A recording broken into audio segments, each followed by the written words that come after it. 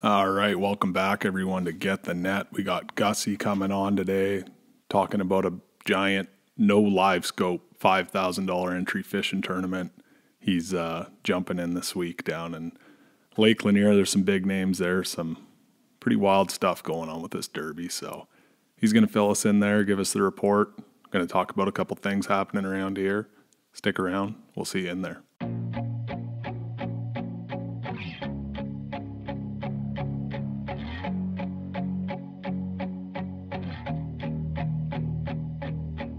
Welcome to Get the Net, a fishing podcast that takes a deep dive into competitive events, fishing news, tips, tactics, and most importantly, interviews with some of the most interesting and in-tuned anglers from Canada to the central U.S. We're leaving no stone unturned to bring you the most raw and authentic talk. My name is Jamie Bruce. While my resume says bass, my frying pan says walleye. I'm no stranger to the multi-species realm. Whether you're puttering on tackle, driving the bus, cutting the grass, or killing time in a 9 to 5, we'll try to give you something in every episode to take with you on the water, or at the very least, bring you a few laughs. All right, welcome back everyone. Sitting in the garage here, hard on the tinker. You can't see behind me, but it's an absolute yard sale. Spring cleaning special, all the things you accumulate throughout the years. Just go wild, and to just add to the mess, I've been tinkering on some tackle pretty heavy. I got a bunch of new do-it molds over there, playing with some different hooks and airbrushing and all kinds of heavy tinkering. It's amazing what you can do when you're not driving around and fishing a 9 tournament schedule and working a full-time job. Take one of those out and you get a little more time, even if you add a kid to the mix. But yeah, other than that, I've been playing on the BT fishing side of things. We got some big things coming. The minnow game's obviously not going anywhere in the industry, and I feel like we're kind of in the area where, you know, it all kind of started, and we should be the ones to be innovating. So keep your eyes peeled there. We've got some cool things coming out, and if you haven't already seen the Smeltinator custom jigs with the red line hooks, Brian's got his own signature color. I got my own signature color, and then we got it in the OG. Those are available at sportsheadquarters.ca and in store. There's just a limited amount of SKUs on there, just the popular ones, all with 2/0 hooks. And if you're a big baiter or a pike guy or a trout angler or something like that, we got the new Shadnator jigs in stock at Sports Headquarters also. They're 3/4 and 1 ounce with 5/0 to 7/0 hooks. So you're playing for keeps with one of those big rigs. But looks like the ice is going to be here for, at least a couple more weeks. We got a bunch of snow and still lots of trucks out there and everything, but I think it's going to happen fast when it goes. There's not a whole lot of ice out there relative to what we usually have. So, probably be in the boat. I would say the next couple weeks. I got a 17-foot outfitter that sat there all year last year. That's usually like my early and late season and camp boat, and I'm just getting ready to pull that thing out. I got a 24-volt 60-amp Powerhouse that I'm excited to throw in there. One of the biggest problems with like those little tin boats is you got to put, if you want a 24-volt or 36-volt trolling motor on it, you got to put 2 or 3 big lead acid or AGM batteries up in the bow, and you throw a big rig up there like me and the damn props hanging out of the water when I'm running down the bank. So going to save a lot of weight. I'm hooking it up to the run and gun charger. I just leave that rig, in the water at camp. So by the time I putter around, it'll probably just top up that battery, and should be able to go for weeks on that thing. But yeah, it'll be nice to actually fish around here in the spring. I totally missed the boat last year. Hardly fished Lake of the Woods. It's going to be good without being on the road, putting 60,000 kilometers on or whatever it was. I did the math. I was doing my taxes the other day and tallied up all the bills just from the opens, and it was around 17.5 grand just in fuel for ripping around. So be a little more affordable fishing around here, and we've got a lot of great fishing opportunities, so I'm looking forward to that.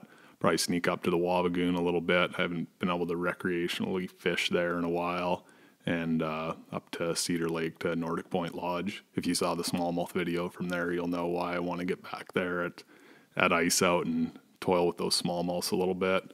But yeah, lots of fun. It's nice having actual time to get ready, get all the 13 rods in order, get the tackle organized. I switched everything to those wrap stack trays, and, just getting dialed in finally. Last year was just such a yard sale. It's nice to be able to take your time.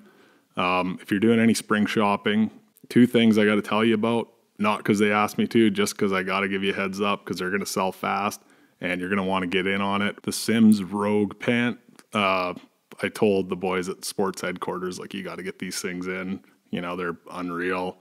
They're pretty affordable, you know, compared to other like high-end hiking pants, and just pants you can putter on and fish and whatever, but ice fishing in them, and going to wear them in the boat a bunch. They're not going to last long. Definitely worth a look there. And while you're there, check out the Crush City lineup. I just got back from the Bassmaster Classic, and it's the buzz right now. There's huge tournaments being won on all kinds of Crush City baits right now. Raz just got second in the Classic. I'm sure you listen to that podcast, but he's using the cleanup craw. It's what I caught most of my bass on when I was on Eufaula this year. And it's, you know, the word's getting out there and people are buying it up. Like, I've got buddies buying it from Canada, shipping it down to the US. And it's just one of those things that people can't get enough of. So don't wait. If you're going to get some Crush City, you're going to want it in your boat. Keep your mitts off my wall behind me. I'm stocking her up. I'm sure I'll tear through all of that at some point this season. There's only a handful of SKUs, a couple specific to Canada. The Jerk Minnows one that's definitely worth a look. And yeah, fair warning, don't complain to me in August if you can't find any. That's enough of me rambling on. Let's get on Gussy. BT Fishing is a northern-born, small-town tackle brand. Focusing on innovating rather than imitating, BT has left a mark on all levels of competitive fishing, from walleye tournaments all the way to the Bassmaster Classic. The full BT lineup is comprised of innovative tackle, carefully crafted using the highest quality components. Check out the Smeltinator jig, Elite Marabou jig, Crusher jig, Clack Shot, Clean jig, Smeltinator underspin at more at sportsheadquarters.ca. We ship across Canada and the US. Use promo code GETTHENET for 10% off all products in the BT lineup.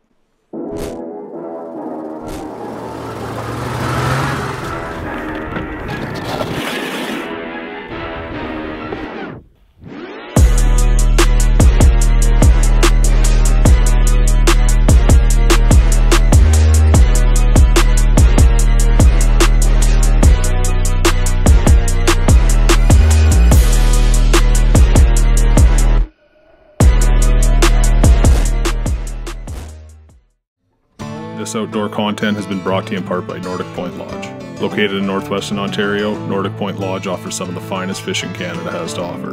Whether you're looking for a family-friendly getaway or a corporate retreat, Nordic Point Lodge has you covered. They offer a luxury outdoor experience with 5-star service. Check out the description below for more information.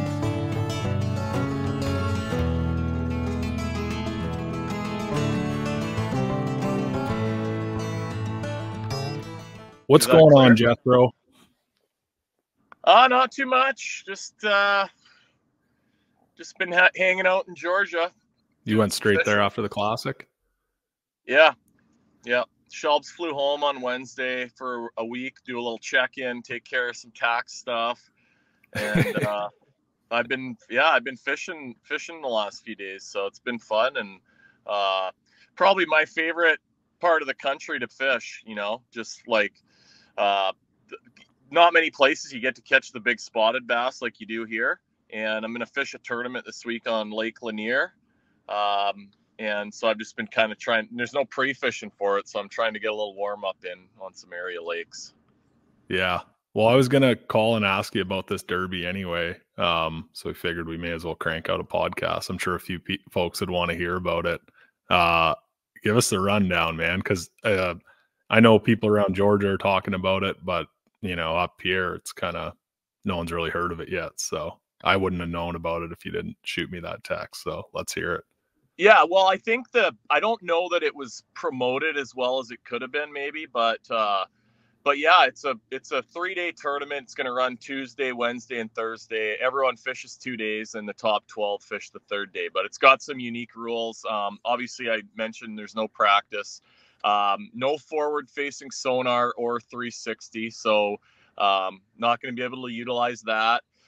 No waypoints. I've fished Lanier quite a bit. I probably have a couple hundred waypoints and brush piles marked out there, and, you got to clear that. So this afternoon, I'm going to, go through my dots that I have, load them up and just have a look. And then we get a 4-hour ride around on Monday afternoon, and, but we can't fish. So we get 4 hours to rip down the lake, and with the takeoff sort of way up in the river section. And I like fishing the clear water sort of down near towards the dam. And so I'm going to burn about 30 minutes each way ripping down there. And then, yeah, just go and mark as much brush as I can and just rocks and some places where I've caught fish before. And yeah, it's kind of scary. Like the entry fee is $5,000. So, yeah, this is a nut up tournament. Yeah, it's you got to have a set to pony up for this thing. Yeah, kinda. So yeah, I'm a little disappointed because like a lot of the crybabies aren't fishing that have been crybabying about forward sonar. I love it. Like I'm gonna be out there. I know it because I've been fishing the last few days, and like every bass I catch, I see it on there. But you know, yeah, you're gonna fish a little different. It's the same for everybody. So you know, it'll be fun. If it was at another lake, I'd maybe be a little more hesitant, but I do really enjoy getting to fish Lake Lanier. It's probably my favorite lake in the south, and you know, but we'll see how it goes. There's quite a few heavy hitter locals fishing it, so you know, it's going to be a real good competition, and then quite a few Elite Series and MLF guys, tour guys. Are there any like guys that are quote unquote scopers that are fishing it, or did they all just? Yeah, no, like Paul Marks Jr. and Emil Wagner, they're both. Yeah, I think they both have gone off to a really good start in the opens this year, and they're you know, they're legit. Like they've proven themselves already, sort of around the country. They both live here, and they're, you know, win a lot of the tournaments out here. So you know, they're fishing it. That's cool. And they'll probably be real hard to beat. You know. Yeah, that'll be like the old days where the locals will have the heavy hand. But you've done really well at Lanier without scope. Like you're leading like your second Bassmaster tournament ever there, and then had some good FLW ones. Yeah. No, I've had some good, a couple good derbies here. I wish we came here more often, but it's a place where like if you know, if I get some free time, and it's kind of on the way to Florida, it's sort of central with our travels down here. I always try and get out there, you know. I've spent quite a few days out there, but not that many in the last like 2 or 3 years. But yeah, it's exciting. It'll be fun. And like the spotted bass are so fun to catch. I mean, everyone up north would love them. They kind of have an attitude like smallmouths. They're pretty aggressive. They can be aggressive. They can be finicky and hard to catch too, but they like, you know, you can kind of always catch some in deep water. You can catch them in shallow water, and they're real pretty. In most places, they only get to be at 1 or 2 pounds. And in this North Georgia area, for whatever reason, they get big. You catch 4 and 5 pounders quite regularly. So I haven't got one over 5 this week, but I've caught quite a few 4 pounders. And you know, at Lanier, I guess this weekend they had a tournament there yesterday, and it took 20 pounds to win. But for the most part, all winter, it takes like 22 to 26 pounds for 5 fish. And it's pretty much all spotted bass to win any of the tournaments out there. So I'm sure to win this one, I'm sure it'll be in that, you know, 19 to 21 pounds a day average, I would think.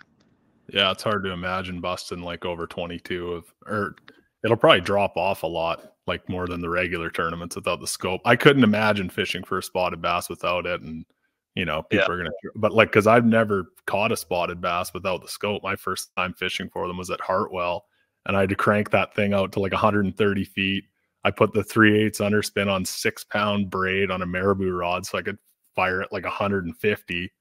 Yeah. But that's, you know, that's an open with 225 boats just shit kicking them. So a little bit different, but it's probably the time of year to have like a shallow, like, you know, a no scope derby for them, right? Like you probably get up a little shallower. And yeah, it's been like some of the lakes around here, the water temp's been in like the mid 50s this week. It's really warm today and next couple days, and then it's gonna be a little bit windy and cloudy for the tournament days. So quite a few of the bed fishing guys, like the real good bed guys, are fishing this tournament. The Johnstons are fishing it. Cook's fishing it. John Cox is fishing it. So I mean, those guys are going to be fully like trolling motor on 100, looking for fish starting to get on beds. And they might not be doing that, but there'll probably be quite a few. You know, just sort of they like to suspend and stage up just right in front of where they're going to spawn, and those guys will be probably doing that. I'm gonna, it's kind of exciting because a tournament like this, you're gonna play the conditions a lot more.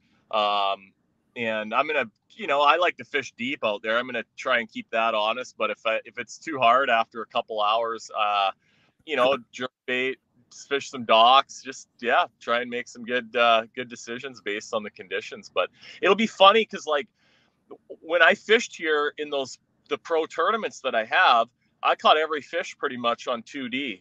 And you'd see them get under the boat, drop your bait down and catch them. And now with like having the scope on there, if you get within 50 feet of them, you're not catching them. I mean, they know even in 40 feet of water, these things will be deep. And like, you think that that's really deep water, you can get on top of them, and like, nah, they do not like the boat on top of them. And it'll be interesting to see, like, maybe if you don't have all the pinging going on, maybe they'll let you get on top of them a little more. It'll be interesting to see what happens there.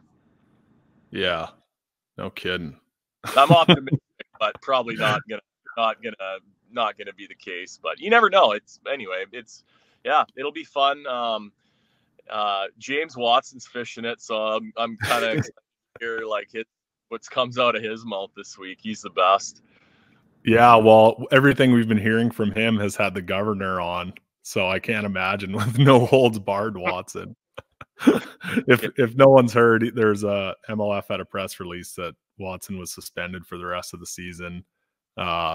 He's got a brand FBD, saw lots of apparel at the Classic. It's up to you what you want to think that stands for. He says fish and boat docks. I agree. But I guess the owners saw it a different way and essentially gave him the boot because you have to requalify to make it next year, and by not being able to fish the rest of the season, the remainder of this year and next year. His suspension carried into next year. Yeah. I mean, he was kind of their one big character, and punted him out. So I don't know. Hopefully he'll fish like NPFL, or you might see him in the opens or something. But he's a pretty fun guy to keep tabs on. I'm sure he'll have a big crew on him this week.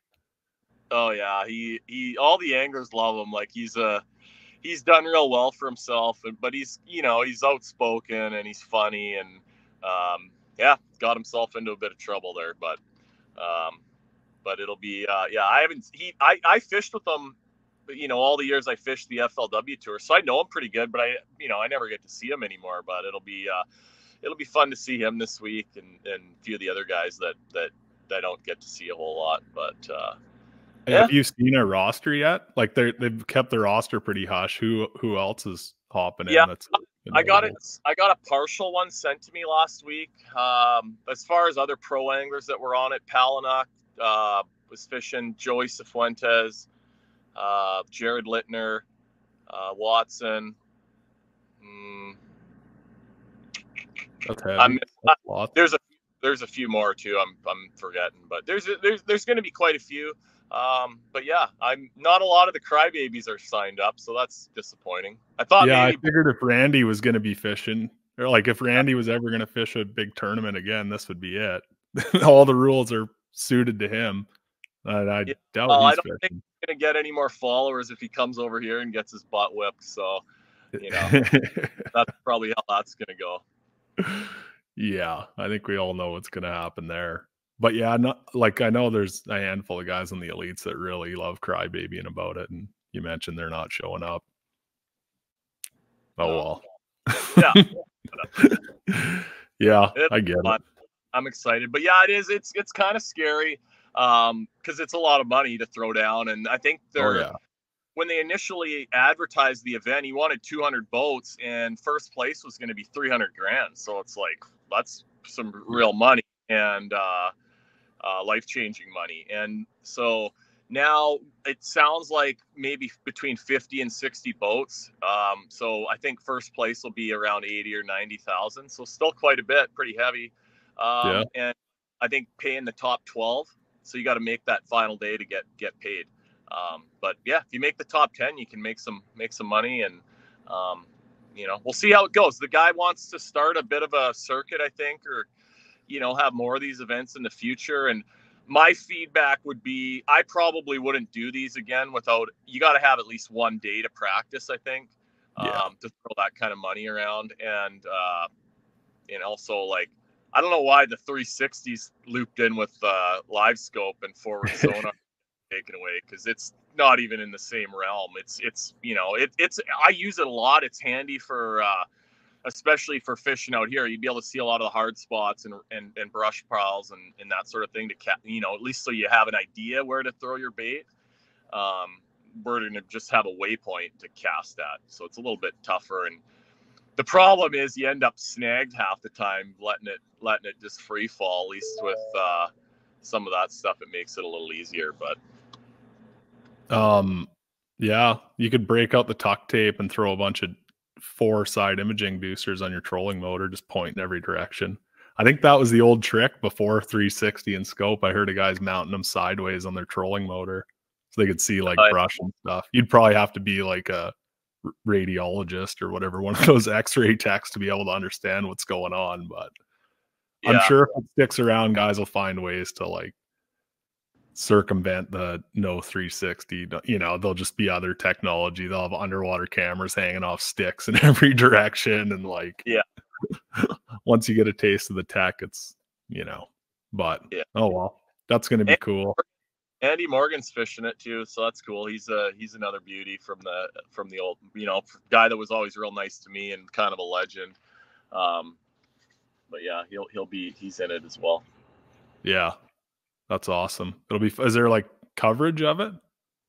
So it's called the Touring Anglers Association. So they have a website. I think they're gonna stream the weigh-ins, and there's not gonna be like a live coverage during the tournament or anything like that.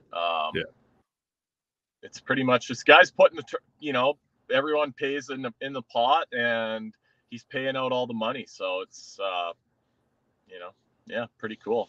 It's pretty much just a club derby, like a parking lot derby with $5,000 instead of $50. Yeah. Oh, that's gonna be fun to watch for sure. I said I'd fish it when you told me about it, and then I was like, I don't know if I would. That's just like, that's really nutting up.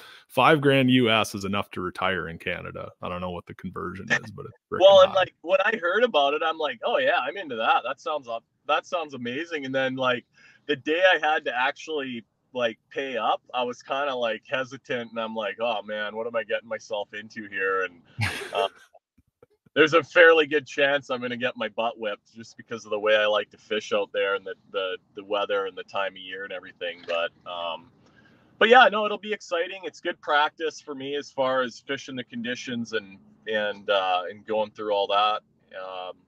That's how you learn and get better. You got to go do it. Yeah.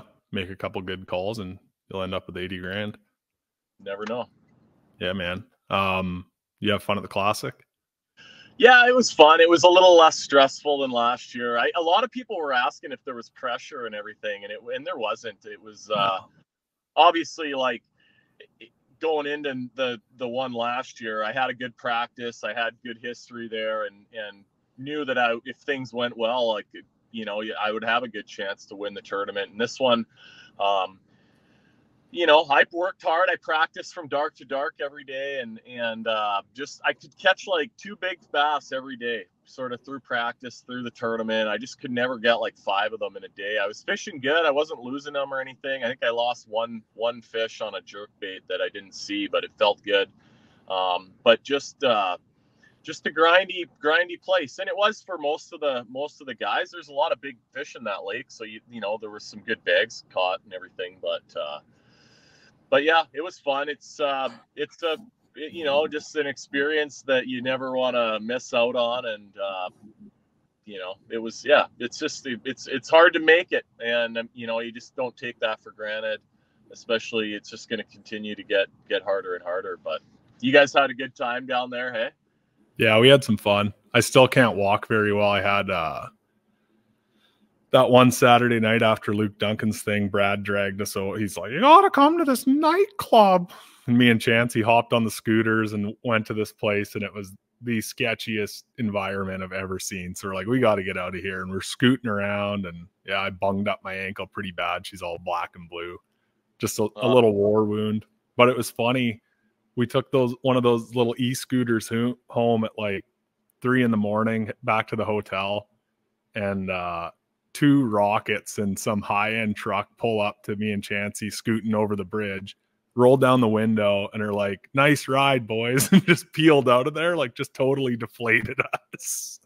I was like, what are we doing? We're 2 mid-30-year-olds driving scooters around Tulsa at 3 a.m, but no, it was good. Driving home was like mental in that winter storm. Oh yeah, you really hit it perfect and got to drive through that stuff. Yeah.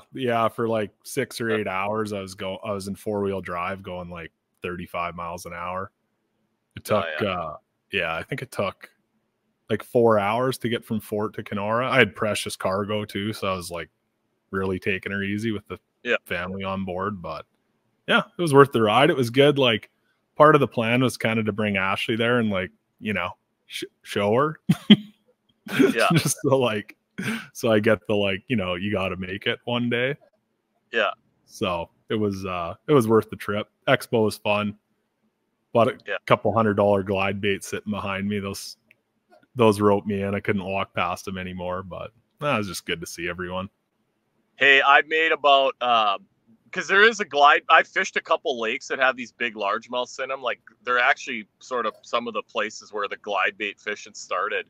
And I've made probably 500 casts with one, and I caught 1 pike on it. There actually is a chain pickerel in this lake.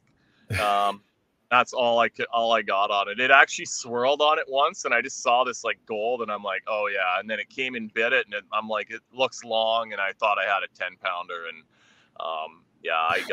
I gotta work on the glide bait game because it's pitiful.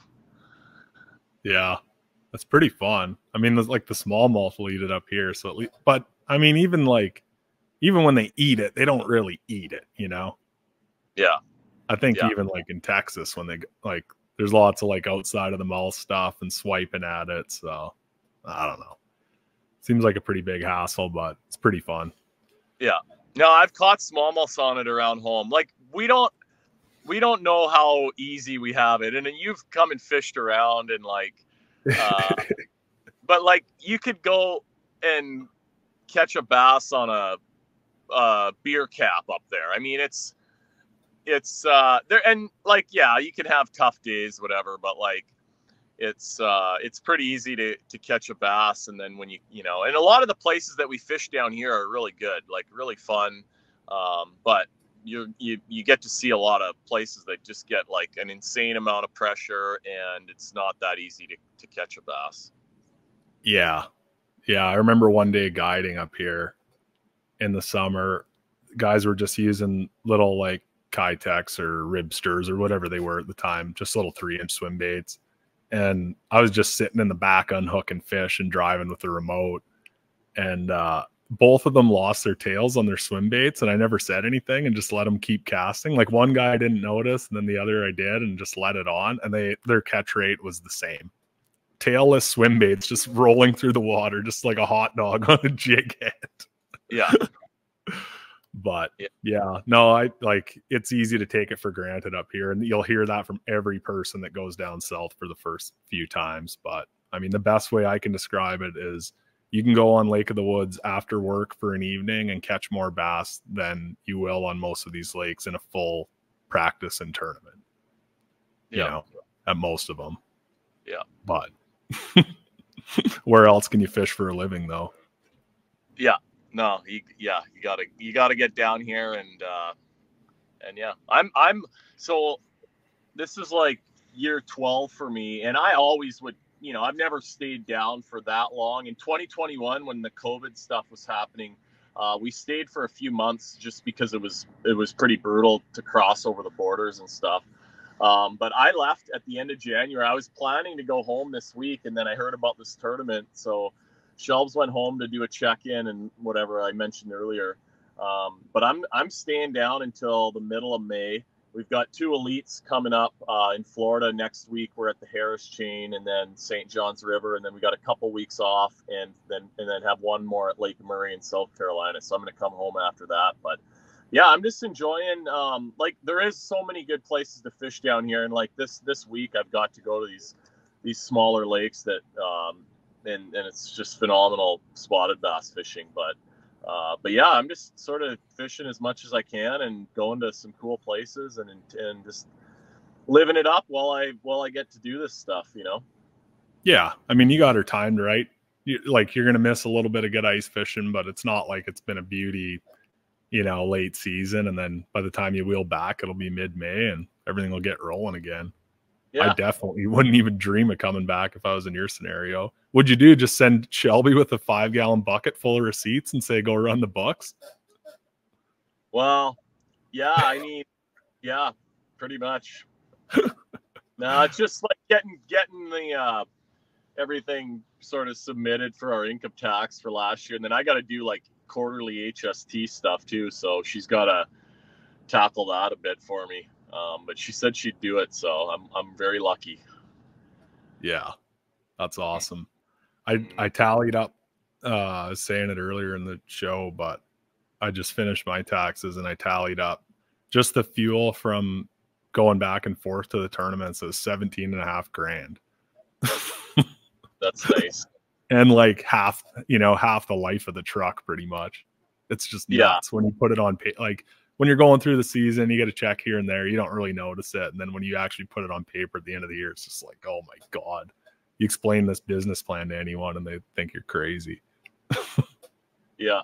It's expensive to do it, that's for sure. But then, yeah, every once in a while you get a hit on one of these tournaments and it keeps you going for a little while longer and keeps the love for it. And, you know, that's what it's all about. But it's not the easiest way to make a living, and it's certainly not as glamorous as, you know, we can all make it look with you know, you watch social media and you just see the good stuff most of the time. You don't see all the time away from home and drive time and you know, brutal places to stay for, you know, here and there. All, you know, there's lots of stuff, but yeah, it's expensive.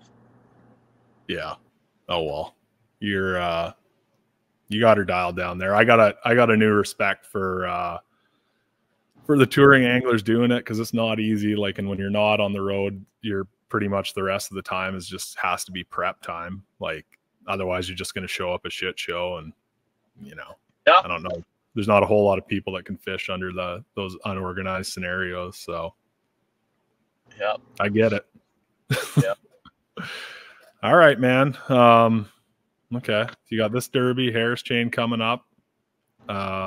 Good luck in what's this thing called? The National Touring Anglers Association, TAA. So if you Google that, you'll be able to get the website. And I'll text you the link for it hereafter. But yeah, it's going to be fun. Hopefully I don't embarrass myself. But I'm going to enjoy it either way. And like I said, if it wasn't on Lake Lanier, I'd be a little more skeptical and cautious probably to throw that kind of money down. But it's one of probably my favorite lake in the tournament lake in the South, and a place that I've had lots of good days on. So I'm going to go and enjoy that and get to hang out with some buddies that I don't get to see very often. And it'll be a good week. Okay, man. Well, good luck. I'll once the ice goes here in a week or two, I'll go work in all the bass for you, so there won't be too many dumb ones for you when you get home. But we'll be watching. Right. I'll link below where we can follow you, and talk to you soon, man. Okay. Later, Brucey. Bye. See you, bud.